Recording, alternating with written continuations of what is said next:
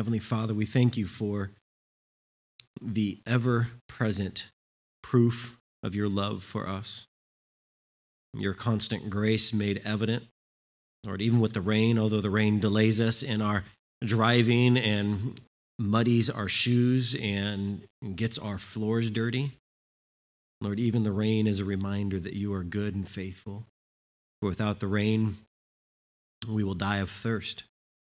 Our food will not grow. And so, Lord, you, even in these moments of times which bring sorrow for a moment or difficulties for a moment, even those prove to be evidence of your goodness. Lord, you do not just pour out your goodness on those whom you love, but you even pour out your goodness on those whom you do not love. You pour out your love on both Jacob and Esau, your grace on both, and yet it is only those who come to know you who understand the grandness and the beauty of that love. God, as we look at this text tonight, I pray that we would not go the way of Israel. We would not go the way of that rebellious generation and the rebellious generations that followed. But Lord, we would humble ourselves like Moses. We would acknowledge that we are in need of you. Lord, we would acknowledge that we are in need of Christ. Lord, would we cling to that hope of salvation and nothing else. Amen. It is a joy to be back tonight. It was a pleasure to be able to go and serve Grace Baptist Church for a day. Again, we have a brother, so a pastor, but a brother who's got surgery tomorrow, and everything's difficult. It doesn't matter. It doesn't make it more difficult when you're a pastor, but it was a joy to be able to go. It's a joy to have men here who are able to preach and to teach on a moment's notice. There was a time in this church when even if I wanted to go on vacation, it was, okay, Lord, who's going to fill the pulpit? Like, how are we going to do this? But it was a joy to be able to go there and serve them and even provide some pastoral care and counsel for them what to do in the coming days. But tonight we continue on. We continue through Stephen. He is giving this sermon, and here he is. He's communicating to the religious leaders who, again, they are absolutely opposed to the gospel. They're opposed to Christ. And again, they tout their opposition to Christ by pointing to their love of God. They point to their true love and devotion to God and their opposition to Christ by pointing to how they cling to the Word of God, how they are not idolaters and they are not some misfits and misled knuckleheads, but they have a pure doctrine by their clinging to the law of Moses. But what Stephen does throughout this, and we've already seen a build up to it and what we're going to see tonight and even next week, is that something greater than the temple is here, something greater than Moses is here, and they reject that which is greater. If you truly love the lesser, then you would love the greater. If you truly love the sign, then you would love the thing to which that sign is pointing. You can't be driving on a long trip, see the sign that says 15 more miles until you're home and say, I love that sign. And you say, why do you love that sign? It says, because it means we're almost home. And then you get home and you say, I hate home. Well, you really don't love that sign. That love for that sign is actually proven a false love when you get home and say, I hate. What happened 15 miles ago? We were on a long journey, you got back. What happened? Well, I really love the sign. Why do you love the sign? Because it points me that I'm almost home, that there's a disruption of reality there. Israel is claiming, these religious leaders are claiming that they have always loved God, they have always loved His salvation, but the banner which I want to fly tonight over this text is that Israel has always resisted God's salvation.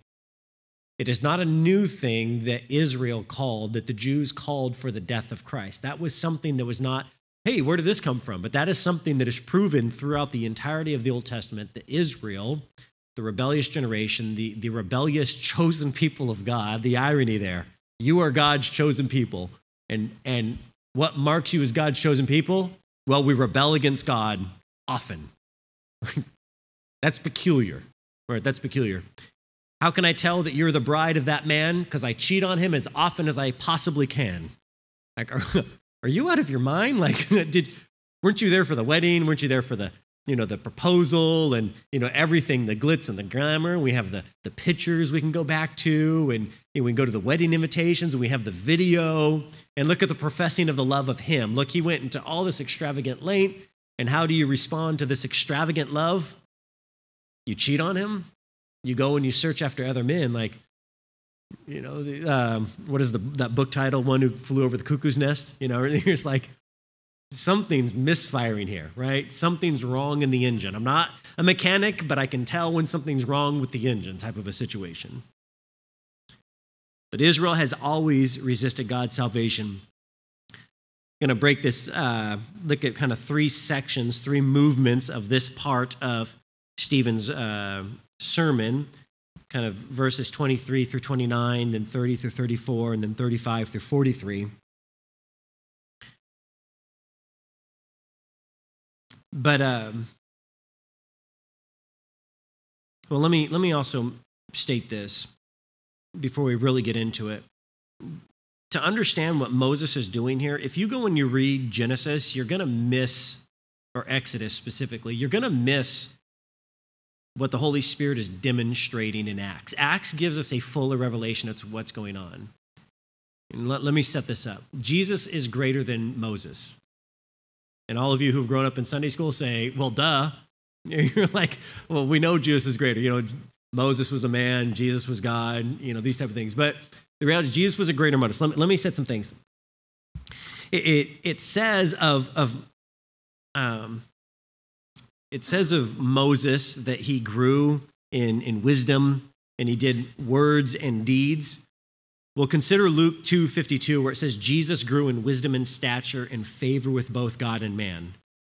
So the wisdom that Jesus had was greater than Moses, but the wisdom that Moses had was a foreshadow of someone coming with greater wisdom.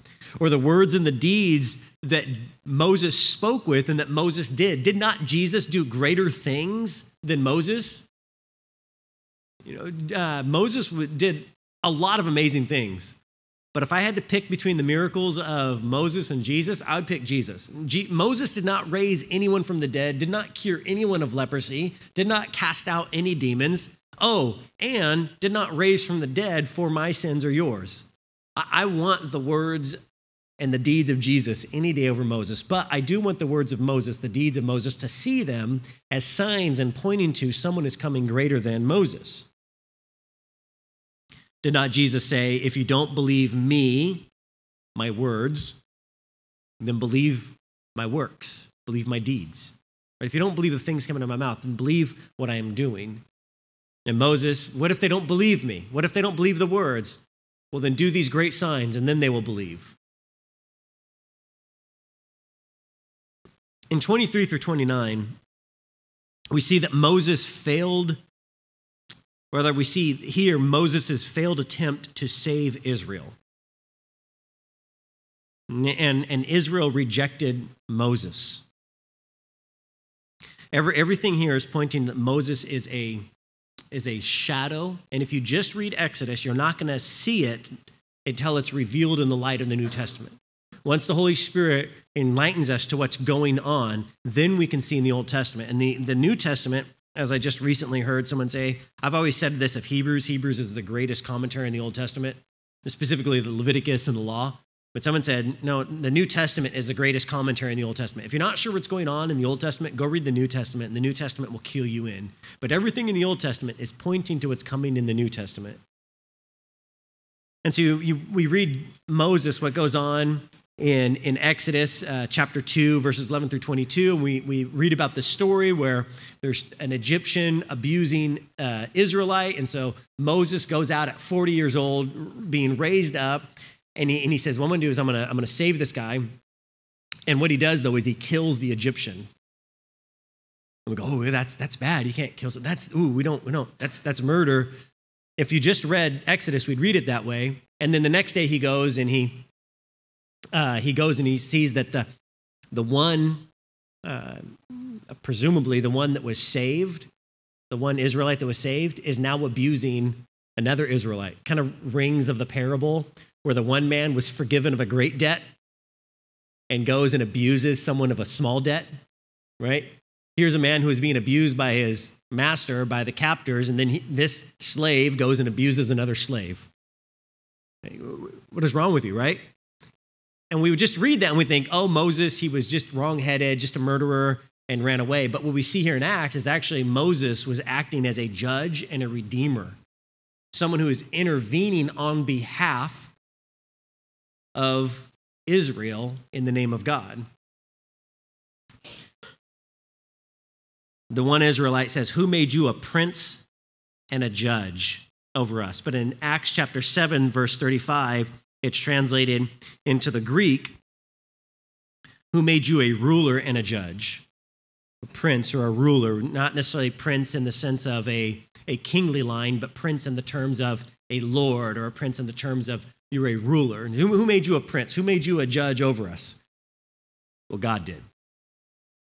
And we normally don't think that God did that until the burning bush, but what Acts is making plain and clear, in verse 25, he says, he supposed that his brothers would understand that God was giving them salvation by his hand, but they did not understand. And we often think Moses ran away for 40 years, but what Scripture is saying here is Israel is already hardened, Even though they're crying out for salvation, Israel is already hardened, and their slavery goes on for 40 more years. So the rebellious generation that died in the wilderness, if we just run the math, it was actually not just the parents that were rebellious of the children, it was even the grandparents that were rebellious. The grandparents' generation had to die off. So these kids raised up parents who became the grandparents. They died off. The kids rose up and they became rebellious, just like their grandparents. And those parents, they died in the wilderness. From the beginning, Moses was to be their redeemer, pointing to Christ. And they just don't get it. They don't get it. Who made you a ruler and a judge? Who made you a prince and a judge over us? Again, Israel has always resisted God's salvation. When someone comes and splits the Red Sea, when someone comes and does great words and say, I'm here in the name of the Lord, we are to worship him, that's a good guy to follow. Now, if someone comes and splits the Red Sea and does great signs and says, we are going to go worship Baal or whatever other false god, we go, nope, those are false signs, those are false wonders. And so there's this failed attempt, and so he goes and he runs away. And this really covers Exodus chapter 2, verses 11 through 22. But then in verses 30 through 34, it moves on. And now where Moses, he grew up, he was there, tried saving, didn't work. He's 40 years in the wilderness. Now he's going to have that burning bush experience. And that's where most people are familiar with this. We have enough movies, even in popular culture, to deal with this. That great moment where he needs to remove his sandals because he's on holy ground. And why is God doing this? Because God is now going to commission Moses to go again to save people. Now, the first time, there's not a word from the Lord made explicit, made clear. We see it that is what's going on in Acts, but here it's made clear. You are going to go. And this time, you're not just going to go in word and human deeds. You're going to go in word and in supernatural deeds, divine deeds. The splitting of the Red Sea, the turning of staves into snakes, turning the water into blood, the frogs, the gnats, the hail, the darkness, and where we get the Passover. But I want you guys to catch and notice that it says in verse 30, it says, an angel appeared to him. But then it goes on and continues and starts saying that the Lord spoke to him.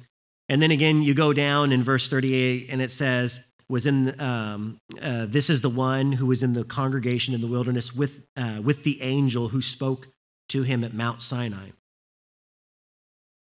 In the Old Testament, visions were often given via dreams, or prophecies were often given via dreams or visions of the prophets.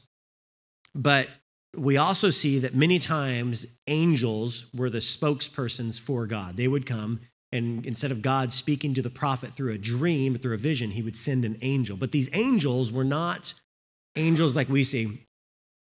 There's been a recent surge of trying to draw pictures of what angels really look like. But the reality is, if you saw an angel, the angel would look more like a man than a supernatural scary being. Now, whatever it is would cause fear, but often you'll see an angel described as a man, but is not a man, is an angel. We don't want to confuse those two. But prophets and angels, when they spoke on behalf of God, it was as if God himself was speaking. So the Old Testament will consistently say an angel came and God said, or a prophet came and says, thus says the Lord. When an angel or a prophet is speaking on behalf of God, it is God himself speaking. But the unique feature about Moses is that Moses did not receive a word from angels all the time. Here at the burning bush, yes. But at various times, he did not receive a word from God, if you will, just from angels or in visions. But it says in the Old Testament, it says that Moses spoke to God face to face. Now, not metaphysically, not in the tangible sense. God doesn't have a nose. God doesn't have eyeballs. But God spoke directly to Moses, not through an intermediary. In the Old Testament, God spoke through the angels and the prophets, and we see this in Hebrew 1. And the authority with which the angels and the prophets spoke was as if God was himself speaking and not the messenger. But we see in Exodus 33:11, but Moses spoke directly to, rather God spoke directly to Moses, and it says, as a friend. Right? There is this unique feature about Moses. Moses had a relationship with God that other prophets did not. But you see this setup here, and this covers really the end of chapter 2 of Exodus and goes into Exodus 3:10. And it says that God sees the affliction of his people and acts to deliver them. And we go, yeah, we like that. God sees the affliction of people and acts to deliver them. Yeah, that sounds like my God. That sounds like a beautiful God. That sounds like a precious God. That sounds like a kind and merciful God. Let me notch it up a bit. Let me ramp it up again. God sees the affliction of his people and acts to deliver them, even when he knows they will rebel. God rescued Israel even when he knew they would rebel. God brought them into the promised land even when he knew they would rebel. God made Adam and Eve even though he knew they would rebel. God didn't save you because he knew you would obey. God saved you even though he knew you would rebel. Israel has always resisted God's salvation. This is not something new at the cross. This is not something new with Paul with Peter and John. This is not something new with the apostles. This is not something new with Stephen. But Israel has always resisted God's salvation from the very beginning. But then we go and we see this further explanation in verses 35 through 43, where Stephen points out, and he's drawing in that this false worship of the heart comes out in physical false worship and continues. We at times have a high view of Israel, and what was going on, and oh man, it was so awesome, and oh, there was just that one golden calf incident, and there's a couple of things, but man, it was so awesome. But we actually get this picture painted, and it draws from the Old Testament that Israel was just wrapped in, saturated in, marinated in their idolatry. At every turn, they sought to resist God. And yet even in this, God was sustaining them with manna, with water from the rock, with quail. Their sandals did not wear out. Their clothes did not wear out, even while they were carrying false gods with each other. Did you know that bronze serpent they later turned into another idol to worship falsely? They carried around false gods from Egypt. They didn't just take gold and make a tabernacle. They also took false gods and they made metal images to worship these false gods, namely Molech or Rephan. Or if you read in Amos, it's called Sekuth and Kiyum. And you might go, why does it say it one way in Amos and another way in English? You see this in the difference of language. If you're familiar with Roman mythology and Greek mythology, you'll notice that they have same gods but different names. If you're familiar with Scandinavian and Norse god mythology, same gods, different names. And actually, if you look at some Norse and Scandinavian mythology and you mix that with Roman and Greek, you'll notice that there's some overlap. Different language, same false god. Satan doesn't have new tricks. He just has new languages to work with, right? You know, this isn't adultery. This is just an open relationship.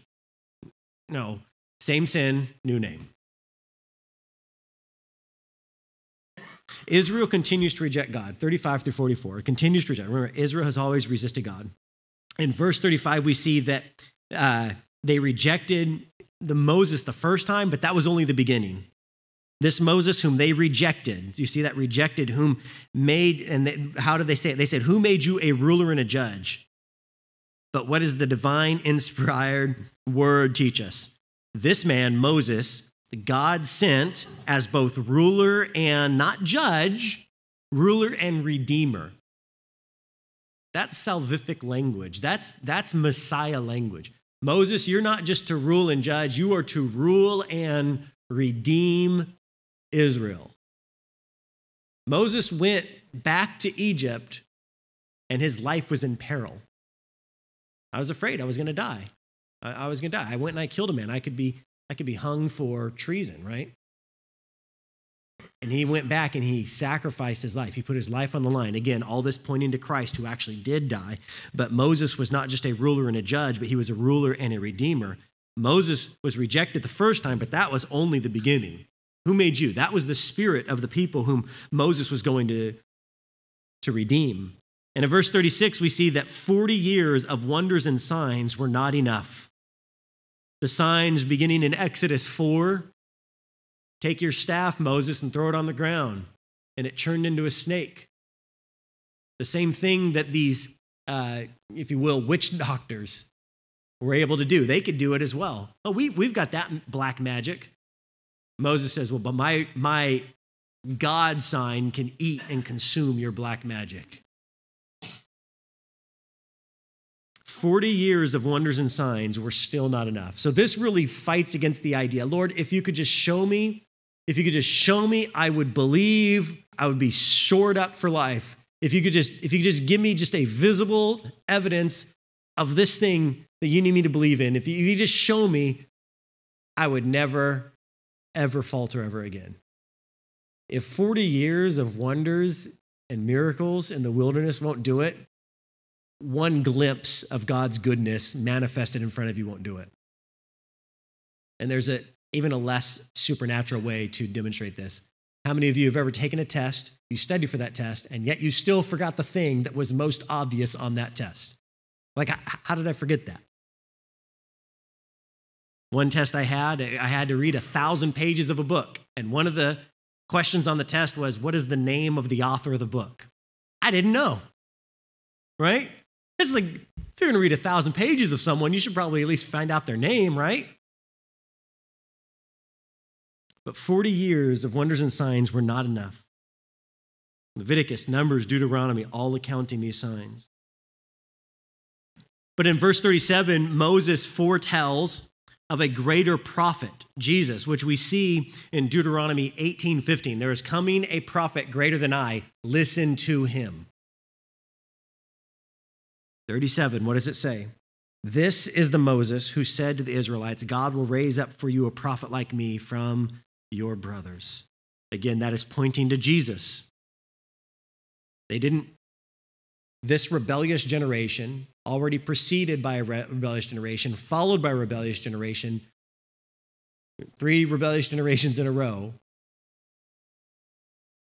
Israel's always resisted God's salvation, and even when that prophet came, they resisted. And it wasn't even when Christ, the true prophet, came, they resisted. It was every prophet before Christ as well. Christ was not coming on the coattails of a lot of prophets of God who were received and given high honor as a prophet of God. Rather, all these prophets were often ostracized, killed, put out, reviled, rejected. Like, we think, like, it'd be so cool to be a prophet, right? And that's kind of the cool thing. Oh, I'm a prophet. There's this vibe. Nah, really, if you were a prophet of God, you would have a really, really rough life. And the cool ones were told to walk around naked, right? I mean, so like God made sure that prophets weren't cool. God made sure that prophets were a little bit off-putting. So that when Israel had to deal with the word of God, Israel's default response was resist God's salvation. Israel, it says in verse 38, they received the law from Moses on Mount Sinai, and it says the living oracles right there. And you see this in Exodus 20 through 23, 24 through 31, and 33 through 34, the law given on Mount Sinai. I love how it says it there. 38. It says, this is the one who was in the congregation in the wilderness with the angel who spoke to him on Mount Sinai. And with our fathers, he received living oracles to give to us. Oh, that's beautiful. Living oracles, right? These things, the living and active word of God. It is not a dead word. Jesus, the divine logos, the divine word, the living word, the God who became flesh, the word which became flesh. Jesus says, you have heard it said, but I tell you. Right here again, Jesus being lifted up, being magnified. And then in verses 39 through 41, Israel, they demanded false gods. Israel has always resisted God's salvation, not just in like a subtle way where there's just a resistance. Right? You know that resistance that you see in someone or that you produce in yourself where it's not like an overt, direct resistance, it's just low-key. You know, that like that small child the whole family's walking, we're all on a walk, and that one child just kind of shuffling their feet, and they're like 10, 15 feet behind. Like, come on, get up, right? You know, just kind of a subtle, like, I'm getting there, my legs are tired, right? So that's kind of like a subtle one, right? Versus the kid who says, I hate you, right? I wish you were all dead, right? That's active. Israel was not just dragging their feet 10, 15 feet behind God. Rather, they said, you know, this guy who just redeemed us from our death in the name of God, you know what we should do? I know the mountain's on fire, literally, like just the mountain is on fire in a way that no one has ever seen this before. You know what we should do? Because we don't know what happened to this guy. We should make a false god and then call that false god Yahweh and then go back to Egypt. But for the past hundreds of years, we all complained about. This sounds like a great idea. And Aaron's like, sounds good to me. And the best excuse he has is, I threw gold in the fire and out popped this idol. Come on, Aaron. Israel demands false god, and this false god was not simply just a god that was just, a golden calf, but it was a god which displayed their idolatry and their sexual immorality. 1 Corinthians makes it clear that the idolatry that they had manifested itself in sexual immorality. How can you tell if there's idolatry in a culture? Do a sexual immorality check. Is our culture an idolatrous culture? Check for rampant sexual immorality. If yes, then yes, idolatry. Idolatry, false worship, just like true worship, always manifests itself into real, tangible ways. You cannot truly worship God without it blossoming or producing fruit or bearing fruit into real ways. You cannot false worship a false God. You cannot worship a false God without it producing false fruit or bitter fruit. And what is the bitter fruit of idolatry, sexual immorality? What is the fruit of purity? What is the fruit of true worship? Love, joy, peace, patience, kindness, goodness, gentleness, faithfulness, self-control. Against such things there is no law. And if it wasn't enough that they demanded false gods, of which they were punished for and many died, tens of thousands died, Israel loved her perverse gods. This quote right here, if you are reading your Bible, it may have the section beginning in 42, halfway through 42, as it is written. It's kind of offset. Of course, it says it's as it's written in the book of the prophets. Specifically, it comes from Amos chapter 5, verses 25 through 27. If you go and you look there, you'll notice the language is a little bit different. And the reason for that language is the New Testament is written in Greek. The Old Testament is written in Hebrew. And so there's a translation going on.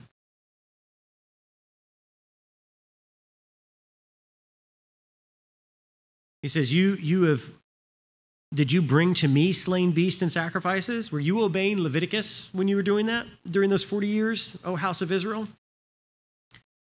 Let me remind you, while the tabernacle, while the tent of Yahweh was in your midst, was not the tent of Molech, was not the tabernacle of Molech also there? We always see pictures of Israel around the tent or the tabernacle. But we never see this tent. But biblically, is it not there? Is there not two tents in the midst of Israel? Right? Here they are. They worship God on Sunday, paraphrasing, and they worship Moloch on Monday. And then they go and they worship the sun god or the star god on Tuesday, right? Obviously, they weren't broken up in days the way I'm saying it, but you get it. Whatever they did to worship God was nullified, was negated, was made invalid by their worship of false gods. Moloch. Again, child sacrifice. Burn the child alive. Sexual morality brings about the worship of killing of children. That is the reality. We live in a culture that embraces. And I mean, this is an election cycle, so the conversation comes up hotter and hotter every time. But the reality is, why is abortion a good thing in any culture? Because we love sexual morality. Besides abundant sin, what is the fruit of sexual morality? Children. That is the fruit of sexual purity, children. But that is the desired fruit of sexual purity. But the undesired fruit, the bitter fruit of sexual morality is children. So what do you do with these children? You offer them to Molech. You worship your God. You're doing a good thing. The Rephan, or the Kiyum, your star god, Romans 1, you have abandoned worshiping the God of creation to worship the creation. Right? Think of how many projects that need to happen, but no, we can't put a road there. Why? Because we need to protect the tree. We need to protect this frog. There's these activists who are saying, hey, we're doing bad things, we need to do this stuff, so we need to sit in the road.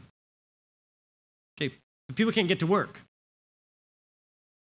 Oh, and by the way, what about the ambulances that people are dying, right? But it doesn't matter, right? What really matters is this insignificant thing compared to human life. But people have so inverted creation with the Creator that now creation is what is to be worshiped. This is not just a pagan thing. This is what Israel was doing. Oh, those nasty pagans. And this was God's people, his chosen ones. And they were the ones clinging to this.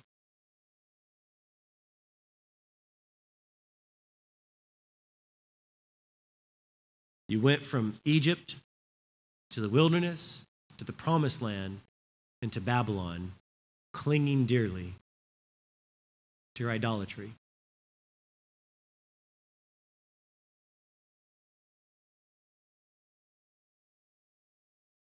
Israel's rejection of Jesus, what Stephen is getting to, Israel's rejection of Jesus did not begin at the cross.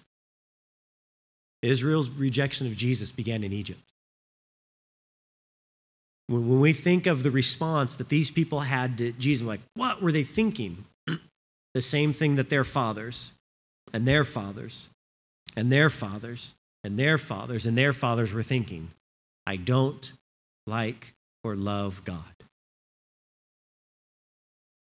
I love my idols.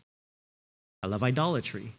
I love everything that God gives me, yet without God himself. I want the reign of God. I want the Son of God, yet without God.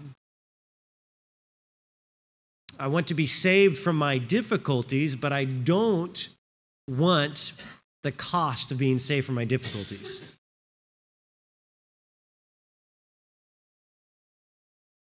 Often people walk away from Christ because they realize that they want to be saved from their sin, and then are found out to what they mean is they want to be saved from the consequences of their sin. There's a difference. Do you come to Christ because you realize your sin is vile and disgusting? Or do you come to Christ because you go, you know, I like my sin, I just don't like the fruit of my sin? For example,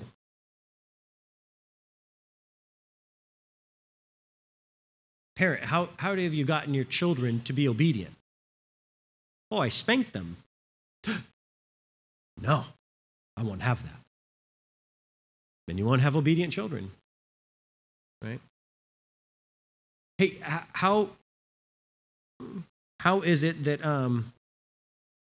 you have a life of peace? What is it? I count myself as a servant to Christ and to everyone. No. I don't want peace that comes like, I don't want peace that costs me something. I just want the peace, right? Just give me the peace, but don't have it cost me anything. Hey, how is it that you were just so content with the money that you have? Oh, I don't love anything I have. It's all God's. No. I want to love the things I have. Oh, Christ, we come to Christ, we want to be freed from the consequences. But we want to embrace the sin. But we come to Christ, we're going to have to give up our idols. We come to Christ and he's going to say, you can be with me. I will save you, but you have to give up your idols. And the difficult thing is we need to understand that Christ will even allow you to hang out in his church, to hang out among the sheep, and yet not be saved. And I'm not trying to cause you guys to question your salvation, but I want you to be aware.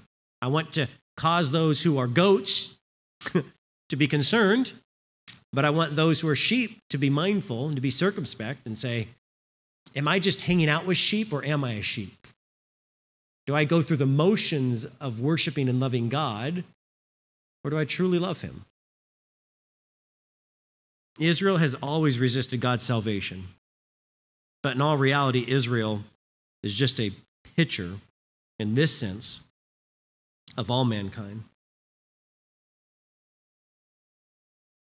3 brief passages for you to consider.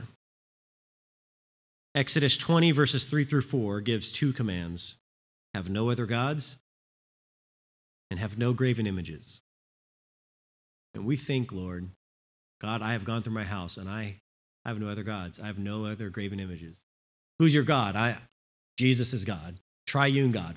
God the Father, God the Son, God the Holy Spirit. One being, 3 persons. One God. Right? I've got the right answer. No graven images. I don't got any graven images. There's not little, Jesuses designed in my house, right? I don't have little things that I bow down to. I've got all the signs. I've got all the Molechs thrown out, right? Got all Asherah, got them thrown out. Okay, what about 1 Corinthians 10:14? Speaking, that whole chapter is pointing to Israel's example and say this is written as an example for you not to follow, but to observe. And it says in 10:14, flee from idolatry. Because no other gods and no graven images is idolatry, but we are to not just not have other gods and not to have graven images. It's not enough to not have it, but we must flee idolatry. Paul is writing that to Christians. Paul is writing, flee from idolatry to Christians. He's not writing that to pagans. So let me ask you a question. What loss would cause you, or perhaps what loss has caused you, but what loss would cause you to question God's love, God's goodness, and God's power? If you lost your job, would God not be loving or good or powerful? If your paycheck got cut in half, or that check which was supposed to come in to cover a bill, would you question God's love and concern for you? If you lost family members, they began to hate you, despise you, reject you, revile you. If you lost your housing situation, you got a notice you were evicted. Mortgage company says, pay up or quit. But I've had 30 years. Nope, things changed. Your house burned. Squatters took over, right? Would you question God's love, goodness, and power? Is there a relationship, if you lost that relationship, would cause you to question God? Husbands and wives, this is real important. Parents, this is real important. If you lost your spouse, husband or wife, parent, if you lost your child, would it cause you to question the love of God? Would it cause you to question his goodness? Would you cause you to question his justice and his mercy and his provision? Because if the answer is yes to any of those, there's an idol you must flee from.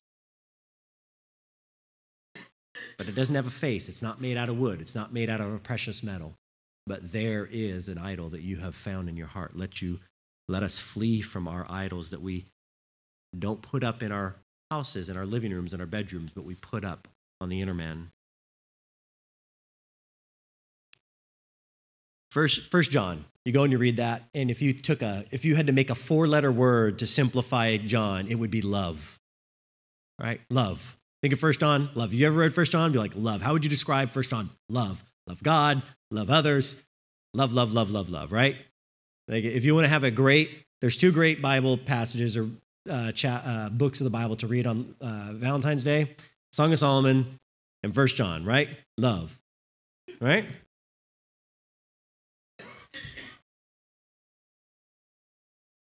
And the first time you read the last verse of John, you get a little bit of theological whiplash. Love, love, love, love, love, love, love. Love God, love others, love, love, love. You don't love, but if you love, you love. And if you abandon love, if you don't, and it's love, love, love, love, love. And then it gets to the very last verse, and it says, and keep yourself from idols. We're talking about love. How did you get from love to idols, John? John, clearly, you're getting kind of a little bit old, and you're kind of, getting out there. How did you get to love? Here's how. What do you love? What do you love?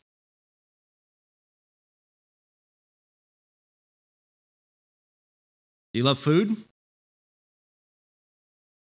Do you have a hobby you love?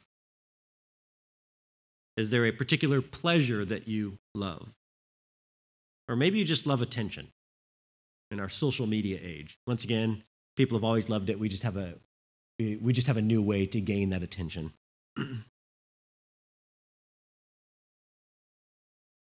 But here's the thing, though. Love is not bad. We just had 5 chapters saying love is good, and now flee from idolatries. And yet I say, what do you love? Food, hobbies, pleasure, attention. And you're like, oh yeah, those could really quick become an idolatry. Wait, hold up. So let me put it this way. If your love for food, if your love for hobbies, if your love for pleasure, if your love for attention is not from God and for God, then what you love is your idol.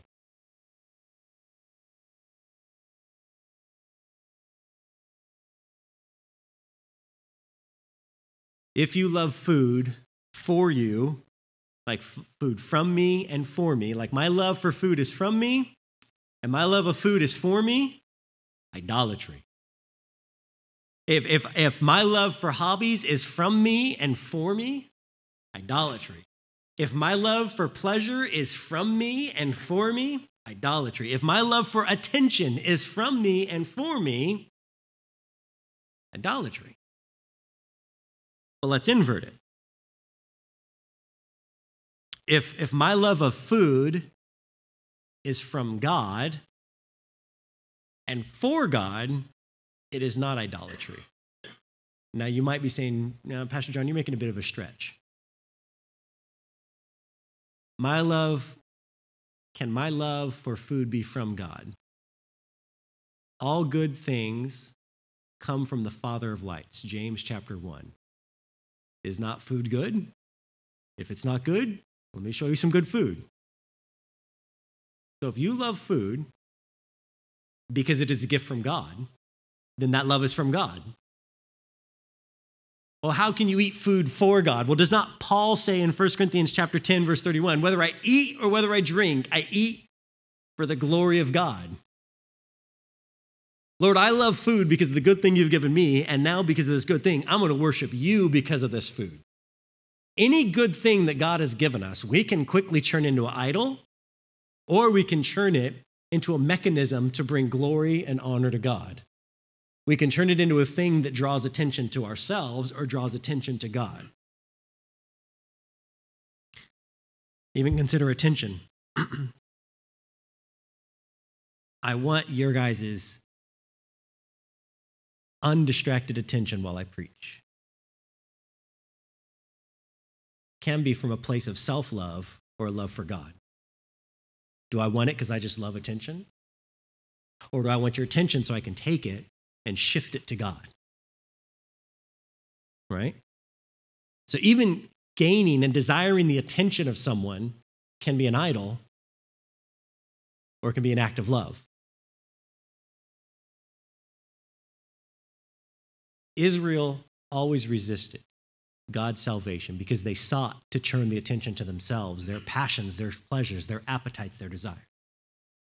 But the beloved of God says, everything that I have that's been given into my position or possession, anything that's been given to me, anything that I have responsibility, anything that I come into influence over, I want to take that, and according to Scripture, I want to craft it so that I can get people's attention, mine and others, back to God.